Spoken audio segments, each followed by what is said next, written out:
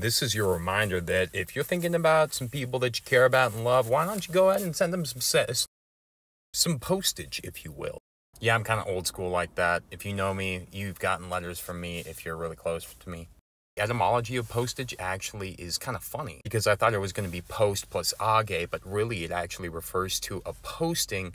So essentially, postage refers to posting a horse and a rider at several various intervals in order for the mail to get to the receiver quicker. So if you didn't know, now you know. They would just post horses and riders at several various intervals. It was like a relay race, basically. Telling y'all we're losing the ability of just being able to command our own language, utilizing our own language, using our hands. Tempus est discedere.